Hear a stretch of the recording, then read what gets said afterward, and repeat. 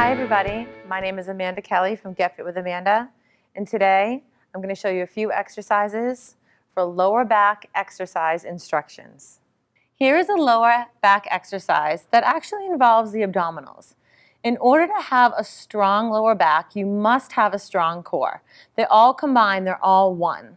So basically what we're going to do is a sit-up with a twist, literally.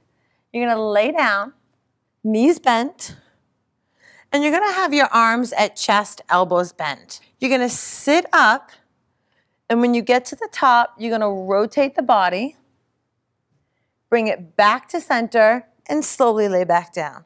And then you repeat on the other side. You turn for the lower back, and then repeat. Up, rotate through the obliques, through the lower back, and repeat. You want to do at least 12 on each side, so try to get a total of 24. Rest about 10-15 seconds and repeat twice. Here is another floor exercise for the lower back. You're going to come lay down on your belly.